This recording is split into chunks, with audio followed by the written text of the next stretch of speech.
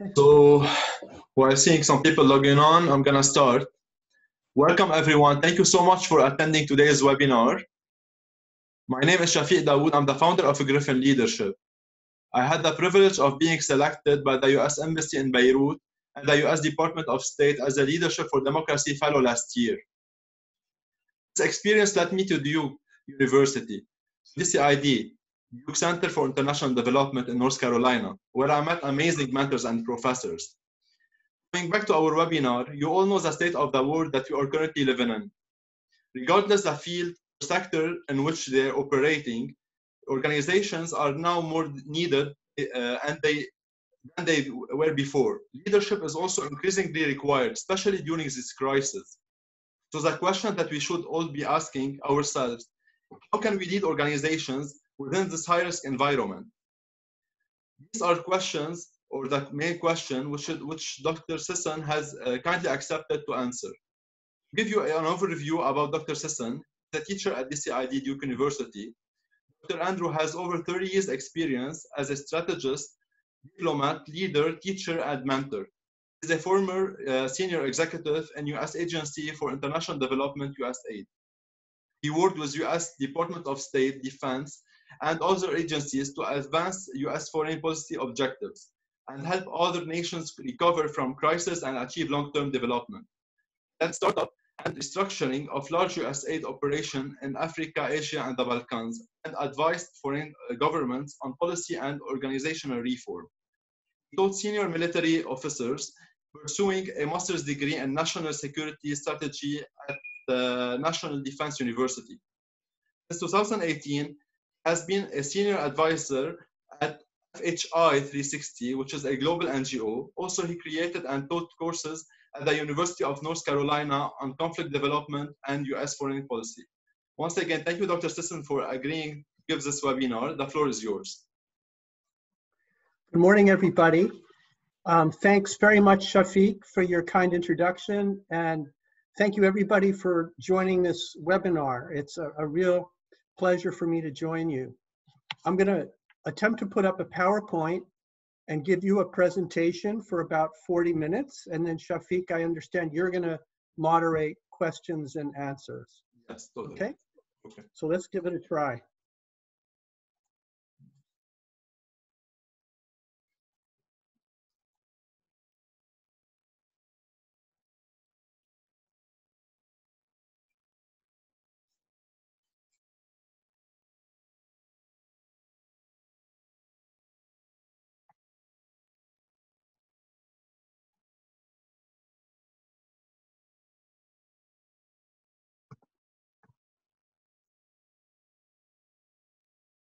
Okay, can everybody see this?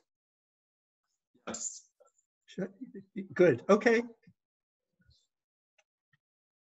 So I hope everybody's doing well during this crazy, difficult time of coronavirus and that you're all staying well. This webinar is going to focus on organizations such as NGOs working in developing countries that are high-risk environments. But COVID-19 makes clear that all countries now are high-risk environments, not only in the Middle East or North Africa, but including North America. And it also makes clear that we are all connected to each other. My presentation will have 5 parts. The first is, what is leadership? Second, understanding the context for your organization, especially understanding risk. The third part will be setting the direction for your organization. Fourth part will be building a strong team. And the last section will be leadership in times of crisis. So what is leadership? Is it the same thing as management? I'd say they overlap, but they're not exactly the same thing. Leadership tends to be more people-centered and management more machine-centered. So management's about the machinery of running an organization, operations, systems, processes. Leadership needs to pay attention to all of that, but it goes further. It's about inspiring people. It's about motivating people, taking advantage of the management, but going further to achieve your common goals. And to do this, you need trust and you need motivation. I think it's good to have an example. For me, Nelson Mandela is the greatest leader of my lifetime. And he liked to garden. I mean, he's obviously most famous for being the leader of South Africa post-apartheid. But even before he became a political prisoner in the 1960s, he was a gardener as well as being a political leader. And when he was a prisoner in Robben Island for 27 years, he was also a gardener. And I love this metaphor that he wrote about how being a gardener for him is like being a leader. And those qualities of being a gardener, I think, are very true for being a leader. But this picture of him tells a really important story about his leadership.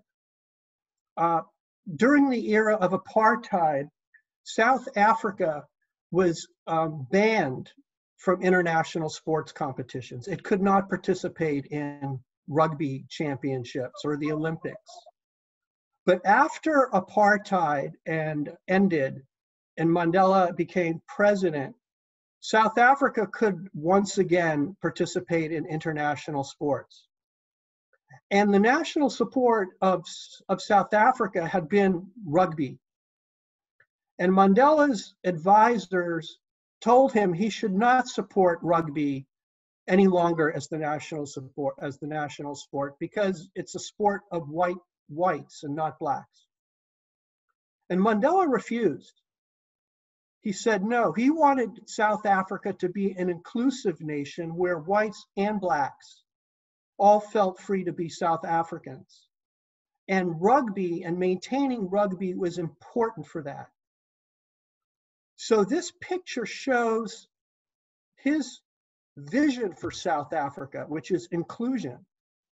But it's also a great picture of Mandela, the communicator, and using symbols to communicate his vision. Now, you may have seen this in the movie Invictus, but I first heard about this years before from a white Afrikaner who told me that after Mandela took power and the blacks were in the majority power, his friends were leaving South Africa. And he was thinking about leaving South Africa. But when he watched this on TV, where South Africa was hosting the championship of the World Rugby match, and they defeated New Zealand, and Mandela congratulated the white captain of the rugby team, and he wore their rugby shirt. This white Afrikaner guy told me when he watched this, he started crying. And he said, maybe I can stay in South Africa. So this symbolic act was an extremely powerful way that Mandela, the leader, communicated his vision. Symbolic acts could be very important, not just words. So let's talk about the challenge for leadership. I think a useful framework for looking at the environment you're dealing with is VUCA. The environment you're working in is volatile, it's uncertain, it's complex, and it's ambiguous. And the answers that you may come up with are also not going to be clear-cut. Leadership in a VUCA environment is hard. So let's turn to understanding your high-risk environment. Your environment is the context for where your organization is working. And the context includes many things that you need to look at: social, economic, political conditions, geography, key actors and stakeholders, opportunities and constraints, resources, who makes decisions. You should look at all of this. You might want to do a stakeholder analysis. You may want to do sector analyses, like in the education sector, if that's where you want to engage.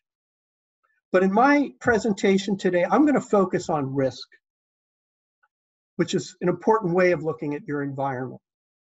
Risks that are external to your organization, but could influence or impact your organization. It could be an environmental disaster. It could be conflict. It could be something that happens politically or in the financial sector. It could be something related to technology. And then we'll also talk about internal risks, such as a scandal or corruption involving your staff. You should look at risks in terms of the likelihood of their occurrence, and if they occur, the potential impact, and whether it might lead to crisis.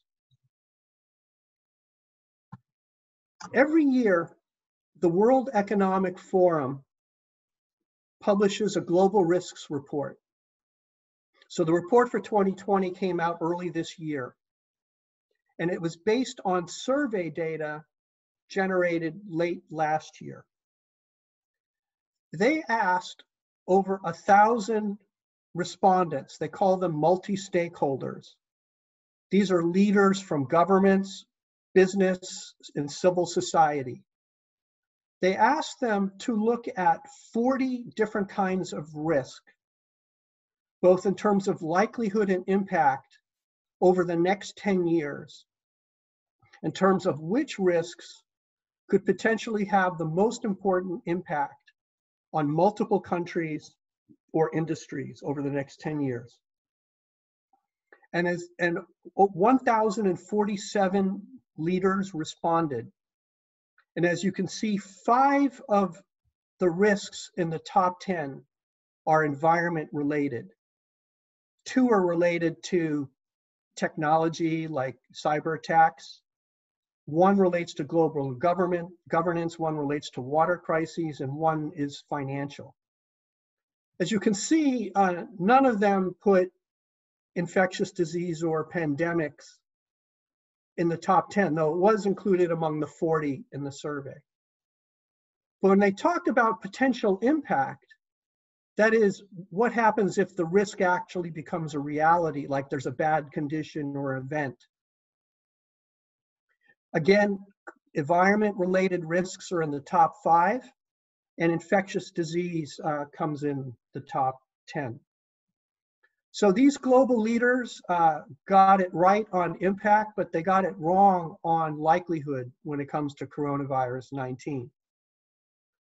But this is global. When you look at risk in your countries, the composition of the risks could be different. You're going to need to look at it country by country. So now what I'm going to do is quickly share with you some resources for looking at risk and understanding the conditions in the countries where you may be working that could lead to risk. The first is that the UN and World Bank have many data sets, country by country, on risk or underlying conditions that could lead to risk. Good one is the UN Human Development Report.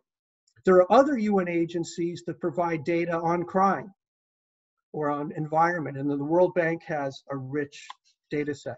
By the way, all of these slides that I'm showing you on resources on risk are available online and are very easy to access. But it's good to look to what the individual countries are putting out. National development plans, demographic and health surveys are very useful. Often they're done every 5 years in many countries, and they look at primarily population and health data, but also education, gender-based violence, and they relate it to income and geographic location. So it's a rich database that you can use for understanding social conditions in the countries where you're working. governance is really important. Laws, policies, regulations, all of these are important. They may be transparent, they may not be. And even if they're published, they may not be consistently applied. Corruption is one category of governance, and all of these can affect your operations and make your environment more risky. Transparency International puts out a highly respected perception of corruption database that you can look at for the countries where you're working. Another good resource is put out by the EU, the Index for Risk Management. And their methodology is good because it not only looks at hazards and exposure like natural disasters or conflict, but they look at a country's vulnerability to risk, to these hazards, such as socioeconomic conditions and vulnerable groups like internally displaced. And then they look at the country's coping capacity to deal with risk. And this includes different dimensions of governance as well as physical infrastructure, such as roads and communications. So in fact, when they estimate risk country by country, they look at it along these three dimensions: hazard and exposure, vulnerability, and coping capacity. The World Bank and UN do this as well, that the coping capacity is important. And the EU and the UN use this index for management of programs. Another good resource is a framework that the UN and EU have established called GDAX, Global Disaster Alert and Coordination System. This provides real-time data on potential natural disasters, such as tropical cyclones, volcanic eruptions, earthquakes, tsunamis, floods, droughts. So you could move over to your screen, and if it's red, it's potentially really serious, high human impact.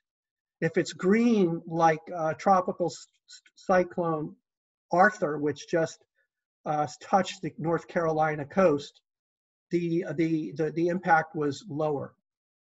But this website also provides real-time data, including satellite imagery and maps, and provides a mechanism for disaster response players to work with each other.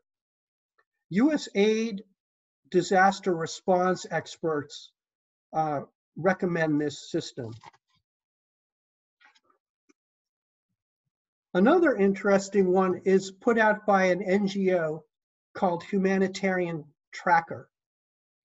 And they use crowdsourcing to provide real-time data on outbreaks of conflict, human rights violations, disease, and disasters. This is picturing their Syria tracker, which you could take a look at online.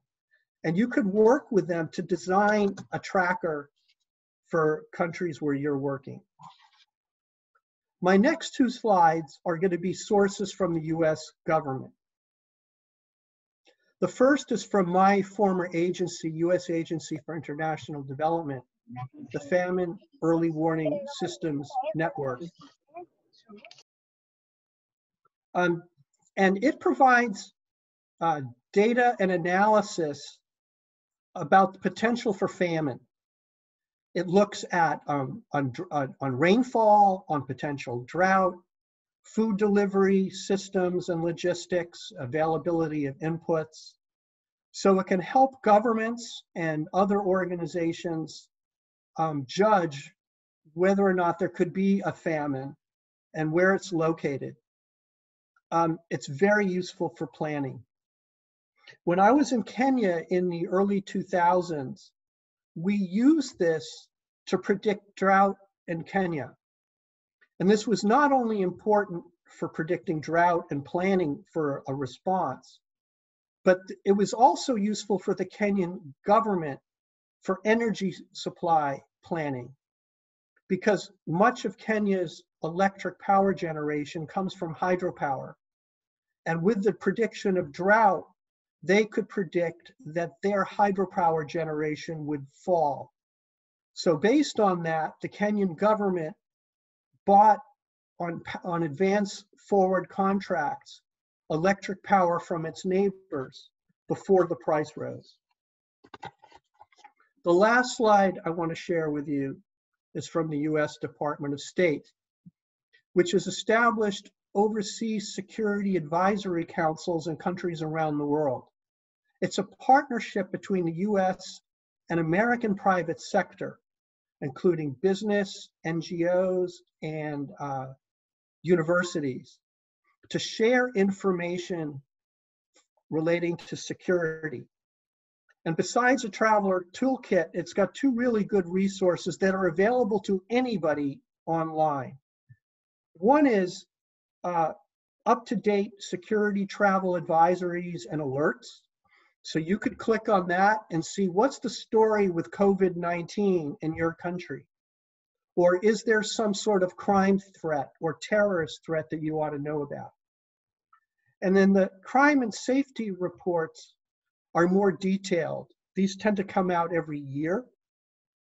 And they look at a wide range of factors, such as travel risks, road safety, using public transportation, terrorism, civil unrest, cybersecurity, environmental hazards, what's going on in the medical sector. This also is a good resource for understanding these kinds of risks. However, you shouldn't go too far. Websites and reports are helpful, but they're not enough.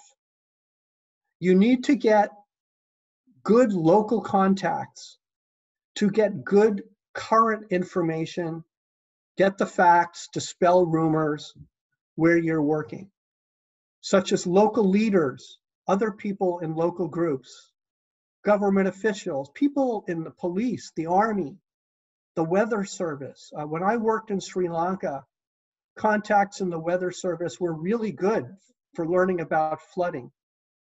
Maybe it's journalists. You should have just contacts of people you meet on the street, whether it's a taxi drivers or local students or your neighbors. But these are really important. And then I would look for triggers to help you anticipate a risk becoming something far worse. It could be a new law or regulation. It could be an incendiary speech, inflammatory actions like putting in place discriminatory practices in an education system or by the police. It could be in elections that some group thinks is really unfair, or an environmental shock like a flood or an economic shock. So pay attention to these, have your staff pay attention to these so you can anticipate. It's good to know what your risk tolerance is for managing your organization, your risk appetite. USAID does this and it publishes it online. It looks at all of those risks and breaks it down into these 7 categories with many subcategories. And it judges what is USAID's risk tolerance for each of them. So for instance, fiduciary risk includes corruption. USAID has very low tolerance for corruption in its programs. So if you have low tolerance, you're going to need more controls to minimize or mitigate the risk. So for instance, when I was in Pakistan, we were very concerned about corruption affecting our programs. So we put in place a lot of measures to manage that risk. We had an Office of Inspector General next door to us in our office. We did a lot of audits. We established a partnership with Transparency International to set up a hotline in Pakistan so Pakistanis could make anonymous calls directly to our Inspector General about providing tips about corruption in our programs, and then our Inspector General would track them down. I recommend when you do look at risk, you also think about what your tolerance is for risk, and how you want to approach it. Another good tool is a risk management register. And break this down into very specific risks, then its likelihood of occurrence, how serious the impact would be, and then what you want to do about it to manage the risk, such as having insurance, or providing security alerts, or provide training, or set up a compassionate fund. Figure out who is going to take the lead and budget for it. Many organizations use this. It's a very helpful tool. So that concludes the section on understanding risk in your environment. So let's say you've done a good job understanding your environment and understanding risk that's important for your organization. Where do you want to take your organization? What's your direction? I think it's important to have clear mission, vision, and values. These are useful anywhere at any time, but they're especially important in a VUCA environment, an environment that's volatile, uncertain, it's complex, it's ambiguous, there's a lot of fog. It's hard to see where you're going, and things are changing. Mission, vision, and values are especially useful in that kind of environment. They build a foundation for your team. They give your team a stronger sense of being grounded. They give you a common sense of purpose. They guide ethical behavior. I would recommend that you develop these and you communicate them clearly inside your organization and outside. It's important that they be concise, they can be compelling, and that they're easy to remember and easy to communicate. Let me give you just two examples. One is from the Danish Refugee Council, which is one of the world's leading NGOs. And as you can see, they've got a good statement. But what impresses me also about Danish Refugee Council is they train every one of their staff on this. If you're interested, you could go onto the website and you could look at the training video they use to train their staff on their mission, vision, and values. The other one I'm going to show you is from Starbucks, which I think has a catchy mission because it relates their cup of coffee to the human spirit, people, and the communities where they work. It's compelling. Okay, let me turn to strategy. I think it's important to have strategy. That is, what it is you want to achieve your mission. What are your goals and objectives? And how do you want to achieve it? I'm not going to talk about now how to do a strategy, though if you want, we can discuss that in the questions and answers. But I just want to give you an example from my experience of how it can be useful. When in Pakistan, when I was director in 2010, when I went out there, there was an epic flood underway. A territory the size of Italy was underwater. Almost 20 million people were displaced. And when I arrived, the government response was already underway, and the donor response, including from USAID, was underway. And they were doing a good job. But what I found when I arrived was that the USAID mission and the USAID office and the programs were in disarray. There was no common sense of purpose among the staff. It was demoralized. There was no strategy. We had a gigantic portfolio of over 140 projects with a budget of $1.3 billion, and virtually nothing was happening. And our reputation within the US government and in Pakistani society was not good. So I was sent out. Oh, and one of the reasons why staff were demoralized is that many of the American staff were sent home because of performance issues.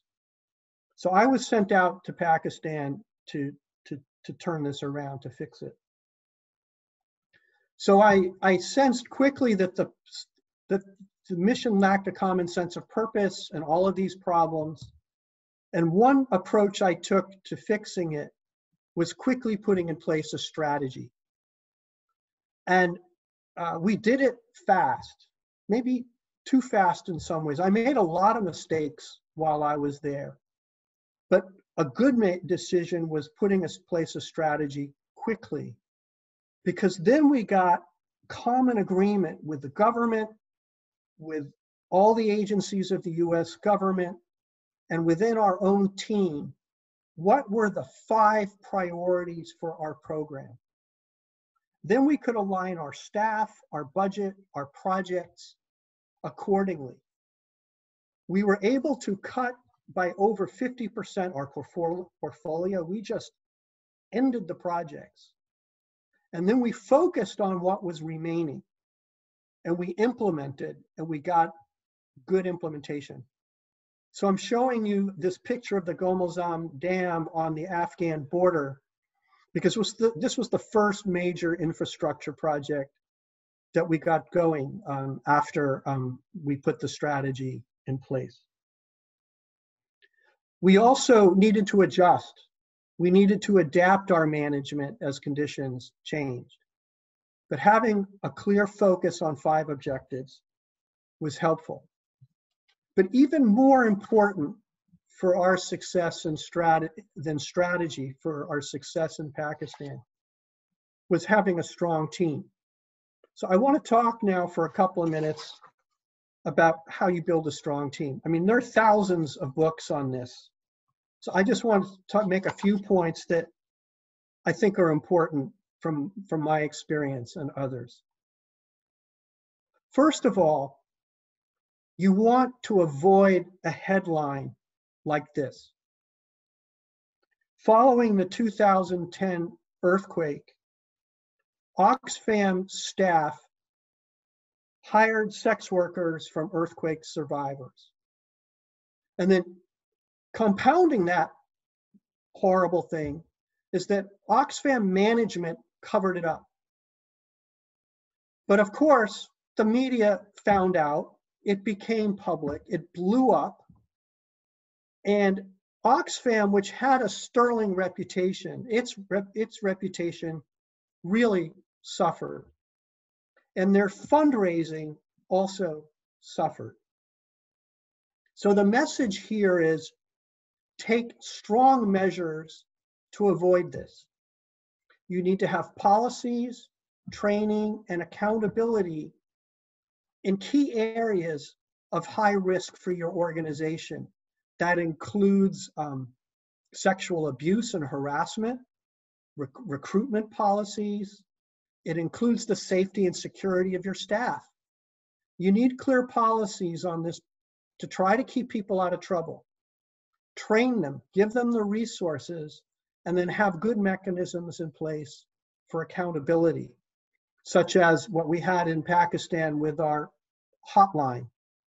So you try to catch problems before they blow up. In the case of Oxfam, they did take good measures eventually to deal with this. All of these areas, policies, training, and accountability, and you can read about it on their website.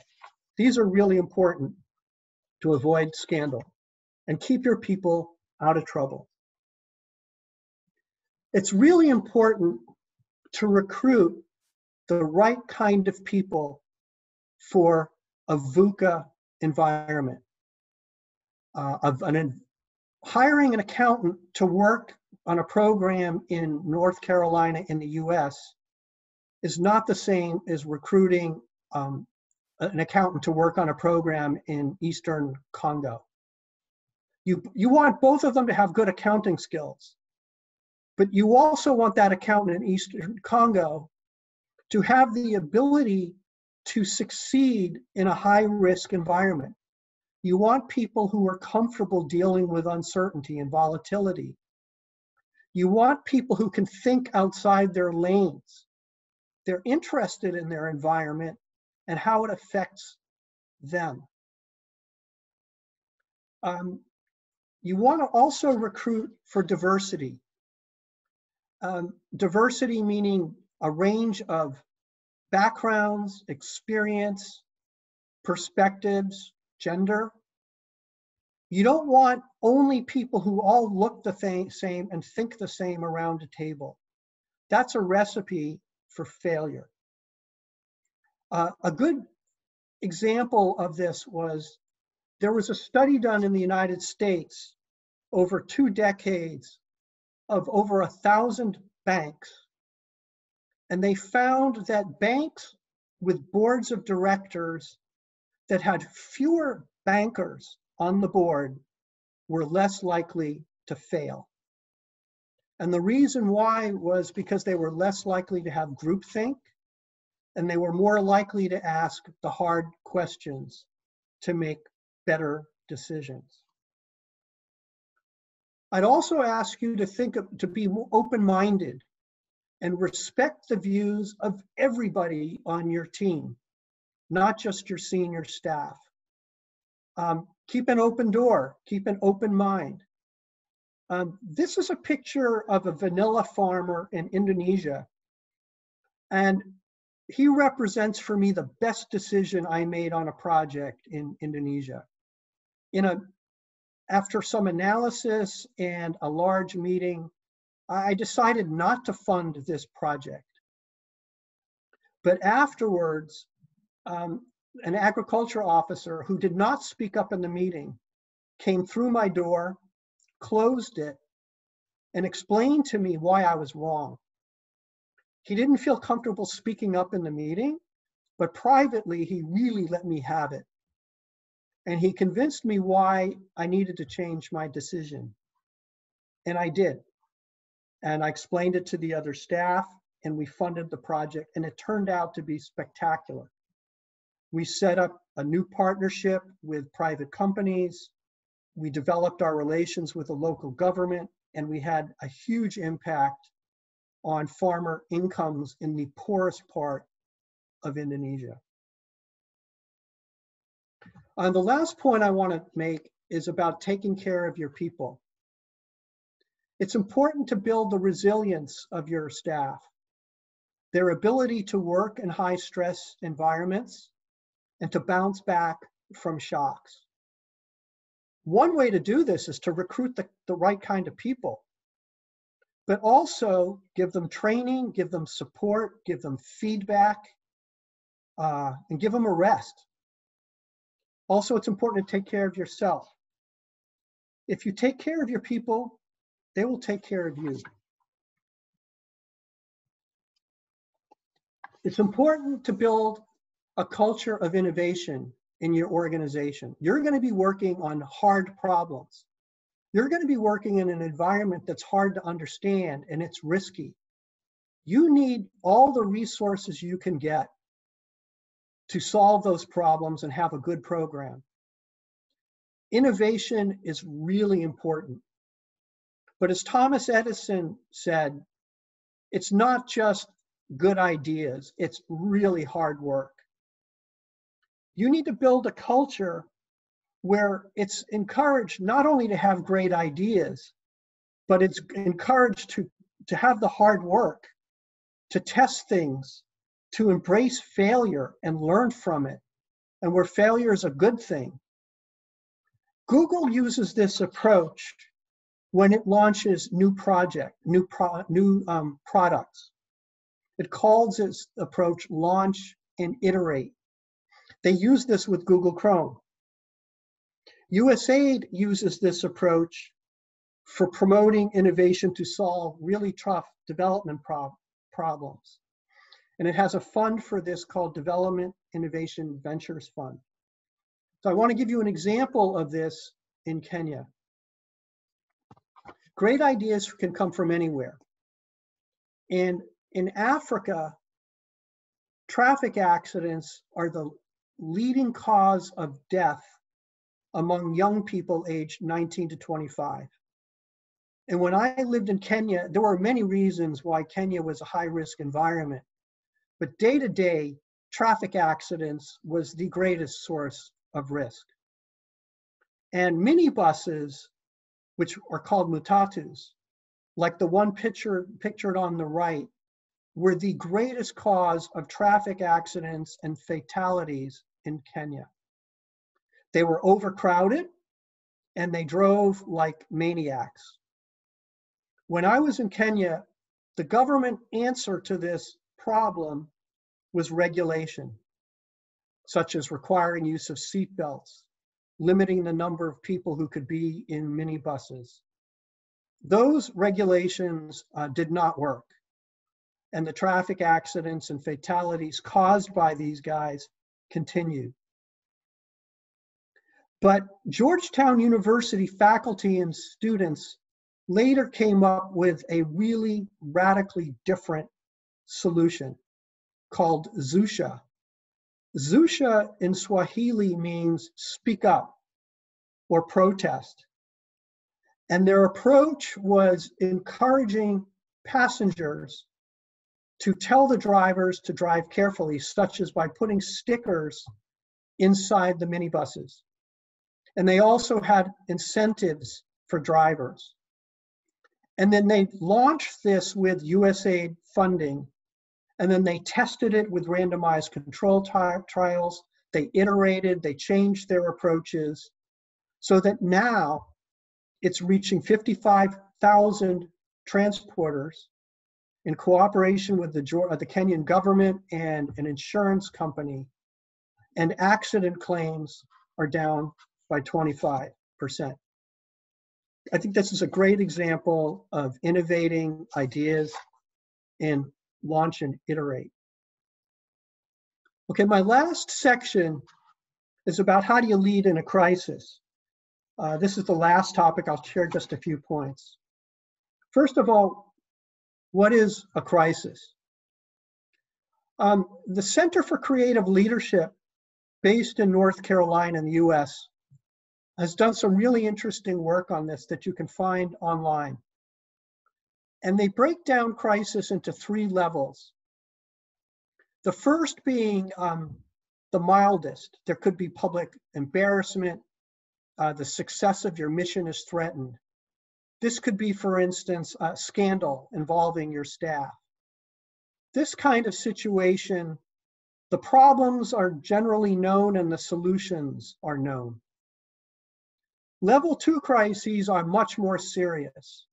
There could be property loss, maybe there's loss of life, and potentially serious damage to the reputation and mission of your organization. Here, the problems tend to be known, but the solutions still are relatively not known, and you need to figure it out. Level 3 crises are the most difficult. Loss of life, significant property loss, and they threaten the survival of your organization. Here, the problems tend to be very difficult to understand, and the solutions are not known. There is no playbook. Particularly in this level 3, crises are often characterized by chaos, uncertainty, and fear. What's different about leading in a crisis? Whether it's my experience working in Kosovo in 1999 and the 2 or 3 years after the war, to living in the United States now. In both cases, crises include lack of information, rapidly changing information, and a lot of rumors. Crises are rumor-rich environments. Uncertainty is magnified, and there is fear. Your staff will have anxiety and fear about their job security, maybe about the fear for their families and their security. As a leader, you're going to need to make even more difficult decisions than you would normally make. And you're going to need to make them quicker. Because if you don't make decisions quicker, more lives can be lost.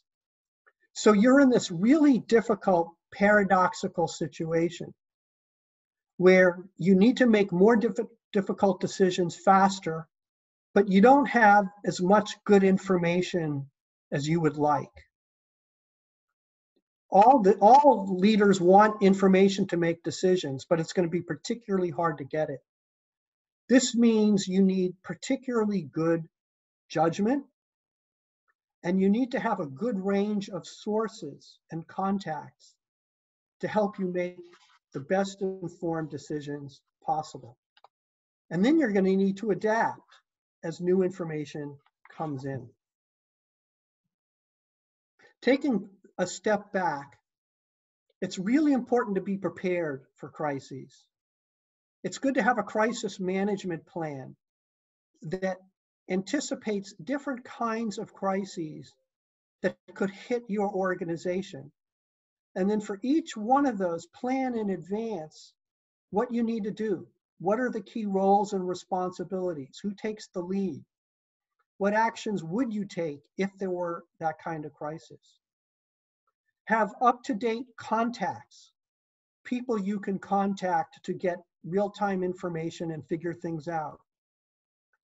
Put arrangements in place in advance. This could be food supply, water. Very important to have alternative communications in place, such as a radio system in case your phone system goes down.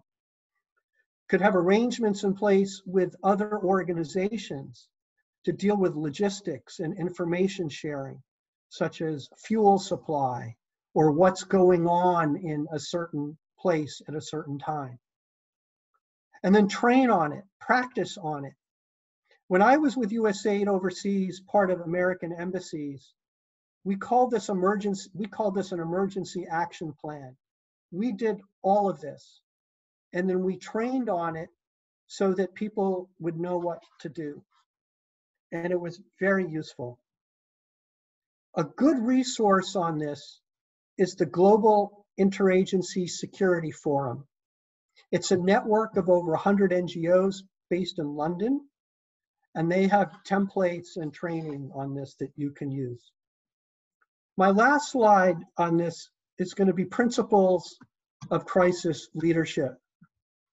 And you can find a lot of good webinars on this these days, but I think a really good source is the Duke University basketball coach. I moved to North Carolina recently and became a college basketball fan because Duke University and its rival, University of North Carolina, have really great basketball teams. And Coach K, as he's called, is considered one of the greatest basketball coaches in the United States. But he's also an important leader in Duke University, as well as for collegiate sports around the country. And a month ago, he was interviewed about leading his basketball team during the coronavirus. And I love this quote. You are the owner of your attitude. How are you going to show up to work during a crisis? How do you want people to see you? He stressed the importance of having a positive attitude. And if you are positive and motivate your people, they will motivate you. There are a few other leadership qualities that he emphasized that I want to mention. One is it's important for him, the leader, to be credible and be focused during the time of crisis. He talked about being inclusive, getting information and different perspectives to inform his decisions and to build the ownership among his team for the decisions that were made. He talked about the importance of being decisive and how important it is to adapt, but staying true to Duke basketball mission and values. And the mission and values for Duke basketball include integrity, trust, dignity, and selfless service. And this gives Duke basketball a solid foundation while their environment is changing because of coronavirus. He also talked about the importance of constant communication outside with different stakeholders and the public, but internally all the time, big groups, small groups, and individually with his players. And lastly, he cared for his players. He showed compassion for his players. It was about the team, not me. Have each other's back, and they will have the leaders back. I think these are great lessons for crisis leadership, not only for Duke basketball, but for other organizations.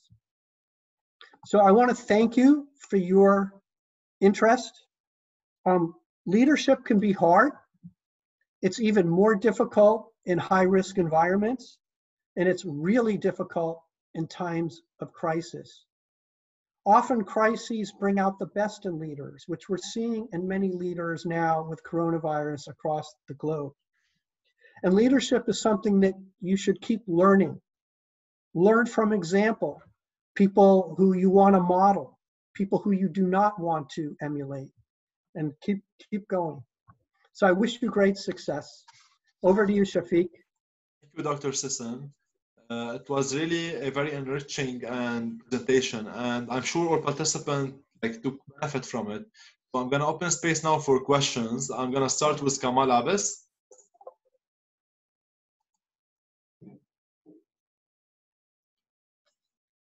Kamal?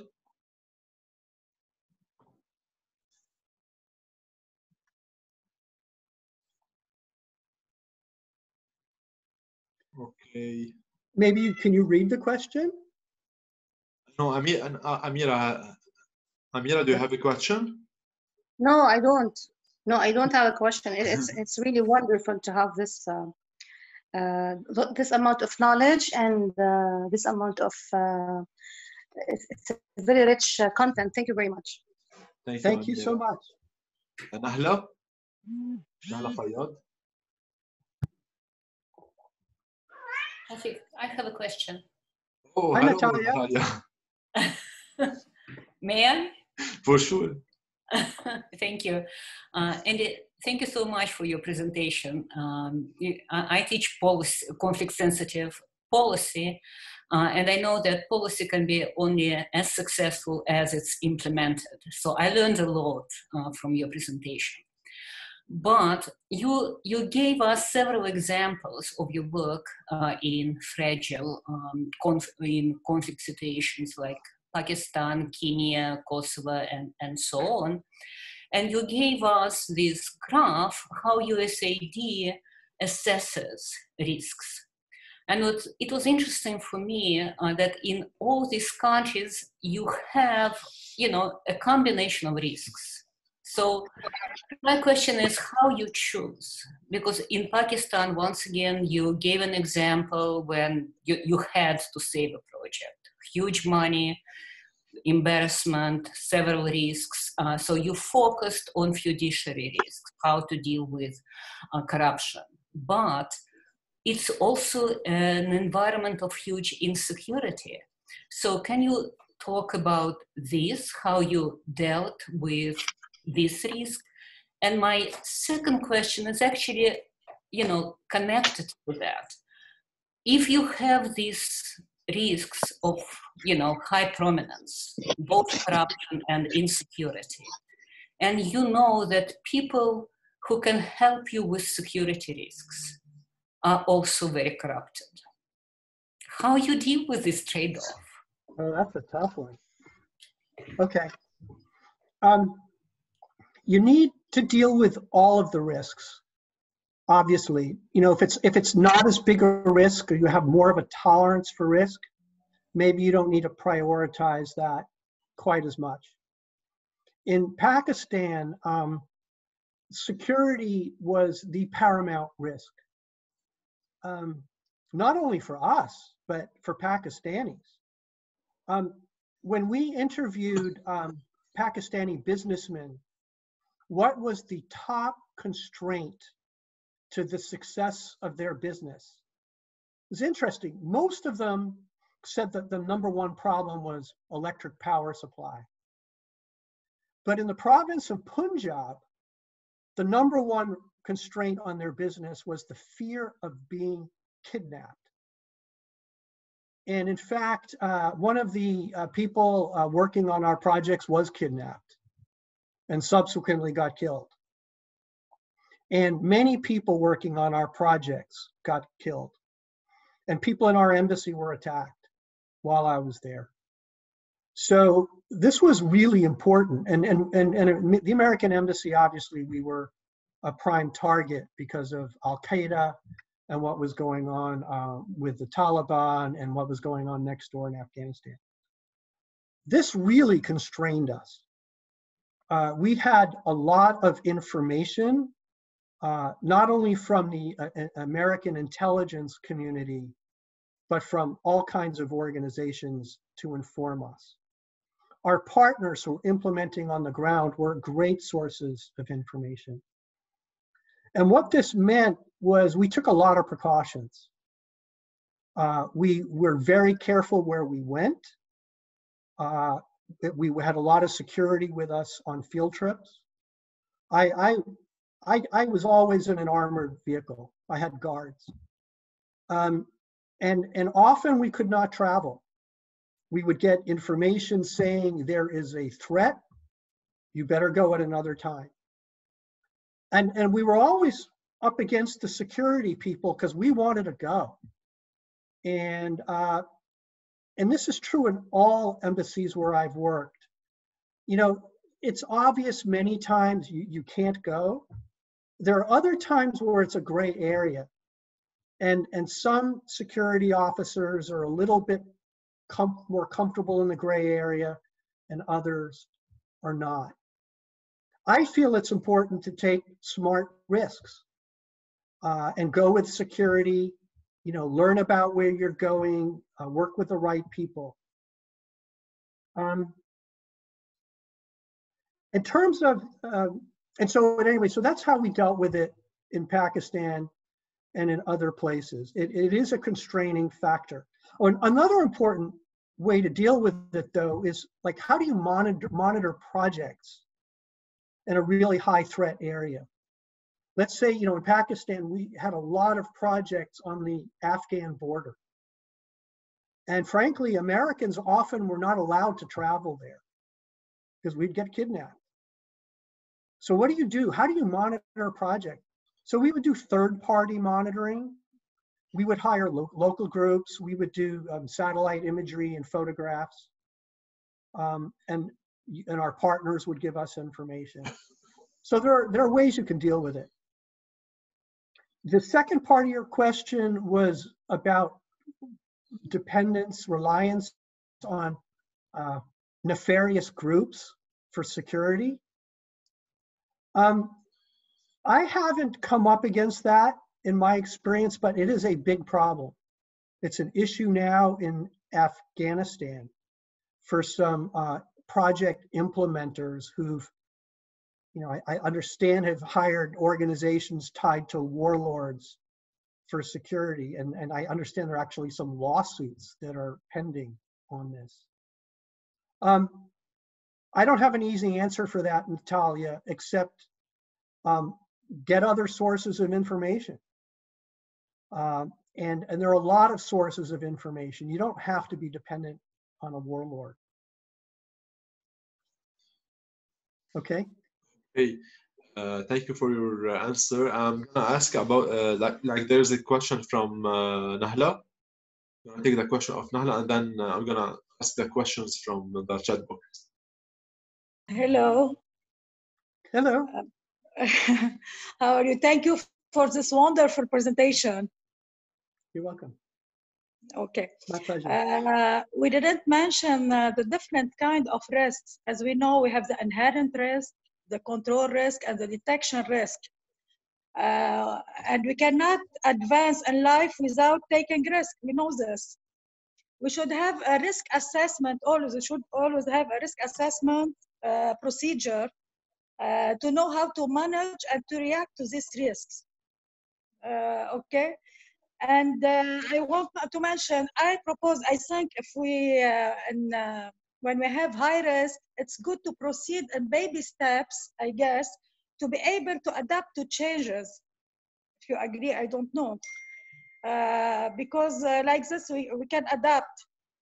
And one thing I want to mention, you did not mention anything about the psychological support, which I think is very important for any organization, and the grievance mechanism. And mainly, I would suggest that the organization should give credible sources of information, should ask its employees or anybody to follow credible sources of information, because we know we cannot get information from any source. We need the credible information. Okay, thank you, Nahla. I think those are great comments. If we need, in a risky environment, we do need to take steps. We can't stop. We need to act. But my point is, do it in a smart way and understand your risk and take measures to mitigate it. And there are different ways you can do that depending on the nature of the risk. But you're so right, Nala, about the importance of adapting. It's really it's important to have a strategy. It's important to have a mission, vision, and values and clear objectives. But you need to adapt. You're going to need to change and vary your objectives and your targets and how you're going to achieve them, because you're going to get new information. And the environment you're working in is so complicated that it's impossible to know everything perfectly in advance, particularly with all the complicated interrelationships. I mean, in Google, when they put out a product, they don't wait to have perfect information. They get pretty good information and they put it out there and they get feedback and then they iterate. Now, you don't want to fail on something that's going to cause damage or loss of human life. I mean, you want to do it smartly. But this importance of adaptation is really key. And USAID and the British and many other organizations more and more are turning to what they call adaptive management. And it's really good to have a learning agenda to accompany that adaptive management. So what are the issues you want to keep learning about to inform your adaptation? Great point. I also agree with you on psychological support. Yeah. That's what I meant about caring for your staff.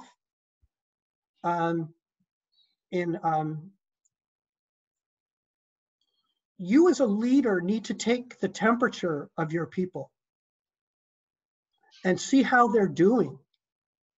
I remember in Kosovo, there was a senior person on our staff who wasn't performing to the expectations of the other senior staff. And they were giving him a really hard time. I was giving him a hard time because he wasn't delivering, and we were in a crisis situation. I mean, we had, chaos in Kosovo. But I took him out for lunch and he started crying. This is a senior experienced officer. And he was crying because he was going through a messy divorce at home. He was losing custody of his kids. And he was in danger of cracking up. So I needed to deal with that. And I needed my boss, the director, and the other senior staff to deal with that without going into too many details about this guy's personal life. We did not want him to blow up, and we couldn't lose him. So we had to manage it. We needed to show compassion and just help him work through his problem. But there are a lot of other resources you can do to care for your staff. I also take your point about grieving.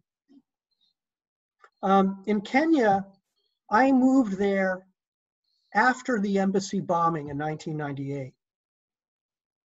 and the embassy got blown up. When I was in USAID in Kenya, we had a psychiatrist come to our office every week to provide anonymous counseling for our staff. But we also had public grieving. We had memorial services every year celebrating the staff who we lost. And all of the injured people, including a blind employee, came to that ceremony. But that's really important for healing and staying strong. So thank you very much for that. And you're so right also about credible information. Thank you. Thank you. Dr. Andrew, there is a question in the chat box from Mo. His question is, makes sense that it's safer for NGOs to avoid headline, especially if there's relying on voluntary foreign funding. In the case of revealing a scandal due to internal investigation, should the organization then share the results publicly? I'm sorry, should they share information about the scandal publicly? Yes. The results publicly. Great. I would say yes. I think you want to manage it, but I think it's better to go public before it goes public with the media. Okay. But I would talk with your media experts, your information and communications experts. For any crisis, including one like this, you need to have a communication strategy. Mm-hmm. What are the messages you want to get across? What are the audiences you want to reach? And how do you want to do it? And when do you want to do it? You need to tell the truth. You do not want to speculate about like the potential impact of the crisis on your organization. You do not want to overpromise, but you want to get a handle on it. I think my first instinct is in a very careful way going public, but I would talk with your communications experts before doing that and figure out how you want to manage it. Good question. Yeah. Also, I have a question from Abdeldaim. Abdeldaim said, thank you so much for this wonderful presentation. I'm Abdeldaim Batoui from Morocco, LDF Fellow. My question is, how do you see dealing with universal crises such as COVID-19 pandemic, where there is area only two opinions, either to transfer all the organization's activities to online or to stop it till after crisis? Let me make sure I understand the question. Is it so with the COVID? Should we go online? Yeah, there's two options. Rather you go online or you have to stop your activities because of the corona pandemic. So how do you see it dealing with the universal crisis such as like corona pandemic, where you have only two options? I think you want to keep going, and you find new ways to achieve your mission. And if it's online, do that. There are so many creative ways that people are figuring out now to use online approaches to solve problems. You know, there's this little phrase I learned as a kid that a lot of American kids learn, which is necessity is the mother of invention. And that's what's going on now. When we were teaching at Duke University recently, because of the coronavirus, we needed to switch from learning in the classroom to learning online. That was a huge disappointment. That interaction, personal interaction, is really rewarding. But adapting to online teaching worked. It wasn't perfect. It wasn't the same, but it was a lot better than nothing. Yeah. And I think that's true for running an NGO, doing service delivery. We can figure it out. That's much better than quitting. Yeah, the world has changed and our normal ways of operating have to change. So we have to adapt. So we have a question from Etienne Saar. Yes, thank you, Mr. Sisson, Professor Sisson, for this amazing presentation. from Canada. I have two questions. It's one, it's more about politicians, and the other one, it's more in an industry level. So this question about politicians, would it be a good gesture of leadership from our political leaders to show their taxes, assets, and also to know more about their recent health exam? That's the first one. And the second one, at the start, you talked about inspire people with trust and inspiration, Mr. Sisson. With this kind of, I mean, in a more level industry, factory level, manufacturing level for engineers in leadership, what kind of concrete actions we could do? How can we get people the trust and the motivation from our coworkers and the future stakeholders? Those are great questions. The first one, I'd say in some ways it goes beyond my presentation, except it does go to the credibility of leadership. Personally, I believe that politicians should make available all of that information, because it's about being transparent so that the people they want to lead will be informed about them. It's a way to promote credibility, I believe, and honesty and trust. Most politicians, not most, but at least in the United States, most presidential candidates have done that. You know, Trump is obviously a significant exception, but in general, I think such transparency is good. Because it goes to your second point, Etienne, about inspiring trust.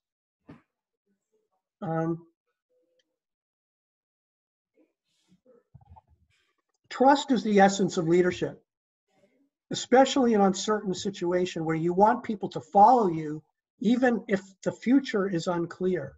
Trust is vital. So what can you do to promote trust? Communication is important, and consistent messages and being honest and don't overpromise and underdeliver. It's important to show compassion and connect with your people. Empathy is a really important trait for good leaders. And somehow relate to them. Show that you have the same human anxieties that they do. Like in coronavirus now, whether you're, you know, the president or a governor or, you know, working in a store. I mean, we all face the threat of coronavirus and some of the same anxieties. Leaders should show compassion for their people. I think symbolic acts are important.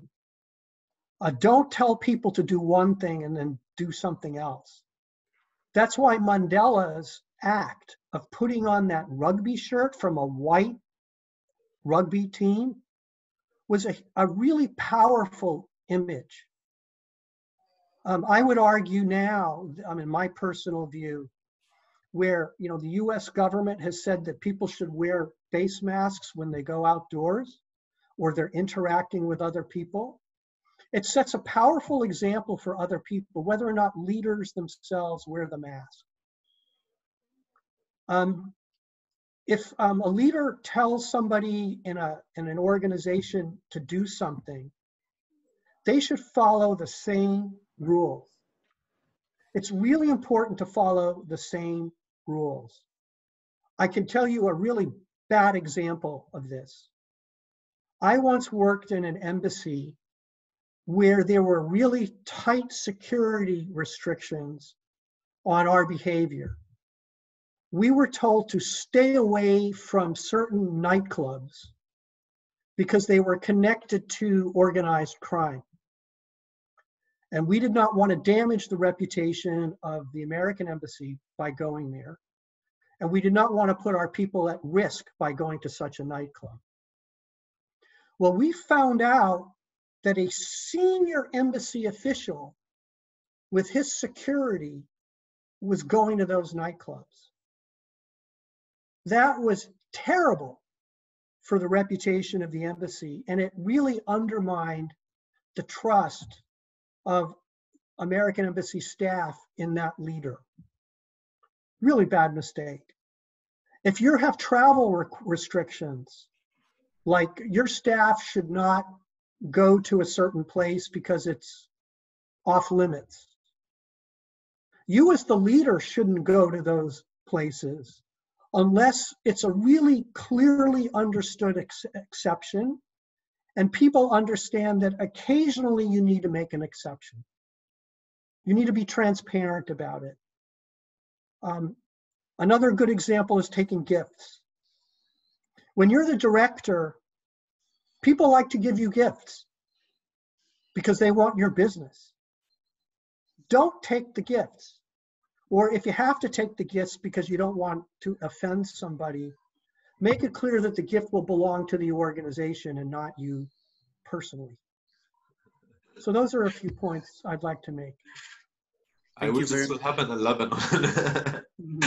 It's all about gifts here and corrupted politicians, unfortunately. So there is a question about the importance of emotional intelligence for leaders, as understanding emotions and controlling them can help managing crisis and building successful connection with staff. Okay, what's the question? So the question is about the importance of emotional intelligence for leaders.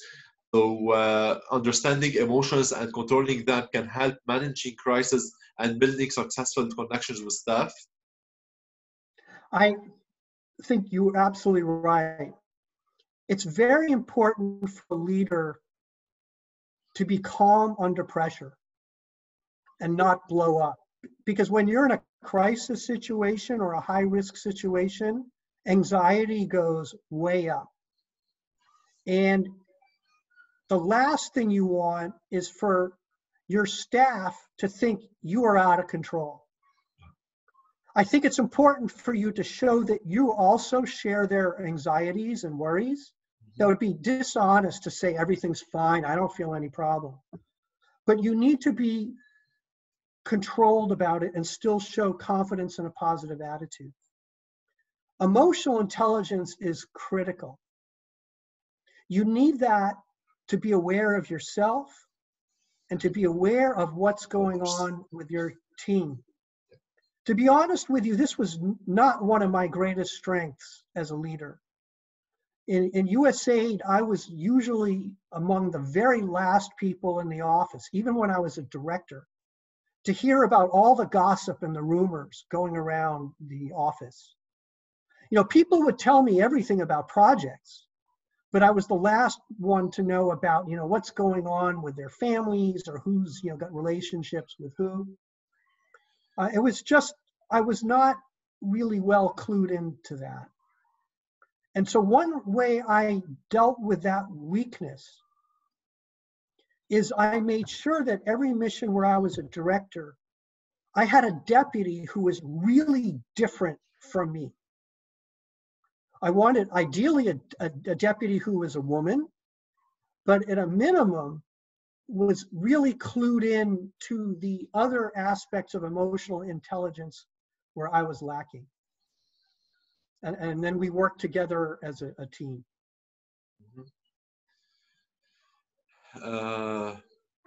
Okay, any more questions? Okay, Sana. Sana. Hi, thank you for your presentation and thanks Shafiq for organizing this webinar. I had some issues with my internet, so maybe I missed some details. But my question is about how a leader can deal with many crises at the same time. Like for example, this is my question for the pandemic, we can say that the risks profile of organization has changed completely. So should we change completely the priority of risks, or we can deal or find any balance between them? Thank you. What a great question. And it's really hard because leaders in all situations are handling many different kinds of priorities. And in the time of crisis, there are more. And the crisis itself, let's say there's one like the pandemic, that's number one. But let's say you're leading an organization in a place that's suffering from other crises like civil conflict or an environmental disaster or a corruption scandal, as well as the pandemic. A leader needs to have a very thoughtful, quick, but thoughtful process, working with others on the team, consulting with stakeholders to figure out how to prioritize. You cannot do every single crisis the same amount of effort at the same time. There are only 24 hours in the day, and you can't work 24 hours a day. You need to prioritize. And the one way of looking at that is what's most urgent now and what's most important for the immediate term, the short term, the medium term, and the long term. So you can spread it out. And then maybe you can delegate certain things. Certain things you absolutely must deal with now because it may involve the safety and the lives of your staff or your families or the people you serve. That is more urgent, for instance, than something that's jeopardizing, the effectiveness of your project down the road. You may need to just say, we're going to stop doing certain things for a while. So it's tough. You need to make some really hard choices about what you're going to focus on because you can't do everything at the same time. I'd also urge you, in a time of crisis, to take care of yourself. That has to be a priority. When I was in Kosovo as deputy director, it was a crisis situation. We were trying to do everything at once. I worked for 7 months before I took a Sunday afternoon off. And I averaged over 100 hours a week working. That was a mistake. It was really a mistake. And it manifested as a mistake in different ways. I was just not as good a leader as I should have been. Don't let that happen to you. Find ways to take care of yourself. You don't need to take off 10 hours a day. And obviously you can't just escape for 2 weeks. But crises like this go on often for a long time. And you need to be in there working hard today, but you also need to have the ability to work hard a month from now and 6 months from now. And you need to keep thinking clearly. So give some time to yourself. Find some support mechanisms. Get some exercise. Don't drink so much. Don't smoke so much. Maybe do yoga. But that's really important so that you remain effective as a leader and can juggle all of these things today, but also tomorrow. I ask a question? A last question. I'm very sorry. For sure. Go ahead. You talked about, we just discussed about concrete actions like communication, consistent message, and don't overpromise. In the more level of projects, how can I get some wins beside everything which is related to the communication? What can I do to get some wins with my staff, with my people, Mr. Sisson? I'm not following you. Do you mean wins in terms of the project actually successfully delivering results? Yes, exactly. Oh. It's good to have clear objectives for your project and good metrics. And metrics that look at short, medium, and longer term results. that could be the discussion topic for 10 other webinars. But it really is important to celebrate success. But to celebrate success, you need to have good evidence that it's real. And you're right, you don't want to overpromise. And then when you do have success, you need to demonstrate with evidence. And in 6 months, those good results aren't going to be as much about impact, but more about good progress making delivery of services, let's say. And you're going to need more time to have the evidence to demonstrate that you're really having a positive impact. But either way, you want to have good systems to demonstrate that you're achieving results, and then you can celebrate those with your team, such as with ceremonies or other things you can do, and then publicly. Yeah, I think in the crisis, I agree with me, Dr. Sisson, that during crisis it's much better to design small wins and start working on small projects and start working to finalize those projects and design this win. If you can keep going with working on your projects at the same time you're dealing with the coronavirus, that's fantastic. Yeah. But I would also think about how is the coronavirus affecting your staff and how it's affecting your projects. I mean, maybe you need to adapt your projects. A lot of places are becoming much more fragile because of coronavirus. And it's not only our staff that's becoming more at risk and fragile, because they're dealing with so many of their own family problems as well as doing their jobs. But the people you're working with on project sites and the beneficiaries and the stakeholders, it's more fragile out there. And the ramifications of that fragility are only beginning to be seen. You may want to adjust your projects to deal with that. The last two questions, okay, and we'll close. So Nahla and Duha Sabbagh. Nahla, please.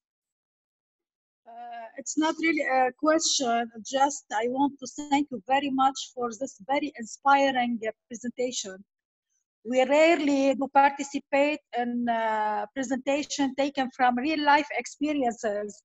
Mostly we have theory and, really it was a great presentation. I thank you very much. And most important, I want to restate what you said. One should take care of himself. When we take care of ourselves, we can be the example and the other will follow and will take care of themselves also. Thank you very much. Thank you so much, Nahla. Thank you. Duha? From my side, I also want to thank you for your time and for this amazing presentation. And I wanted to ask you how to avoid spoilers when being in a leadership position. Interesting. Do you mean spoilers within your organization or outside? Exactly, within the organization and also sometimes outside. What do you mean by a spoiler? It's people maybe who might have a different strategy than yours and are pushing toward that side and do not really allow you to do things as you planned them, and they do affect the other employees or the team itself also. Okay, good. I believe that leaders in all kinds of environments need to be inclusive in their decision making, but then they need to be decisive and tough. Inclusive meaning as makes sense for the situation, for figuring out what you want to do and how to make decisions. Now, depending on the situation, you're going to be more or less inclusive. You know, if you're in your office and there's a fire in the building, you don't want to have an inclusive process to figure out whether or not you're going to leave the building. You just need to know and decide we're leaving. But if you're designing a project or you're deciding what to do in a sector, be inclusive, especially of people who disagree, and get their point of view and make clear to people that you respect everybody's views and you want people to argue with you. Argument is good. And that you pledge to them that you will use a process that's fair. But then also make clear to them that you are responsible for making the decision if that's the decision reaches to your level, because there are other cases where you may delegate it. But let's say it's for you to make the decision. You need to make it clear that when that happens, that's the decision. And you can argue with it internally, but honor it. And publicly, do not go against the decision. That is not acceptable. And there will be sanctions for doing that. Insubordination is not to be tolerated. But I think it's important as a leader to make it clear up front that these are the ways you operate. These are you respect, you want inclusion, you want diversity, you want healthy argument about ideas, not about people. You want people to go against you on arguments. But on the other hand, you want discipline once the decision is made. Once again, thank you so much, Dr. Sisson, for agreeing to give us this webinar. As I said before, it was very enriching. And thank you also for DCID, like for all the doctors who present also here, like John, Roy, Francis, Natalia. Thank you so much for attending. Hope to do another webinars with DCID, and thank you so much for your trust. Once again, final word for you, Dr. Sisson. Well, Shafiq, thank you so much for inviting me. I want to thank my Duke colleagues for suggesting I do this. And I want to thank you all for your great questions and comments. I mean, maybe I'd conclude just by saying, you're right, Anala, I am not an academic. It's been fun teaching at Duke, but I am not an academic. I'm a practitioner. And one of the things I've been learning as a practitioner is I love to keep learning, and it's essential to keep learning. And I've recognized I make mistakes. I try to avoid them in the future. And then I learn more coming to a place like Duke University, because then I can look at all the literature and talk with my colleagues. And I'm going to talk more with Natalia about her thoughts about hiring warlords for security. And I mean, it's just important to keep learning. And finding people who blend. You want the scholarly academic inputs as well as the practitioners. And I really congratulate you as people, as leaders. It takes courage. And I respect what you're doing, and I really wish you well. And I hope you and your families stay safe during this time. Thank you, Dr. Andrew. Stay safe. Thank you guys for attending. Bye-bye. Bye-bye. Bye-bye.